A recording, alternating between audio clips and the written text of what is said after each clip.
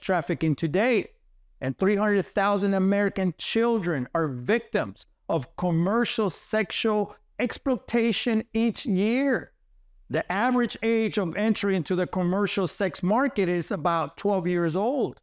Now, the average victim is held captive for about 23.4 months before escaping, dying, or being set free. Right now in the United States, 1 in 6 reported endangered runaways are believed to be victims of child sex trafficking. Pimps in America earn up to $200,000 per year per girl.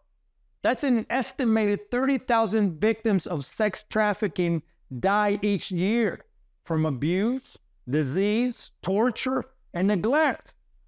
Over 40% of minor victims of trafficking are first sold by a family member. Can you believe that?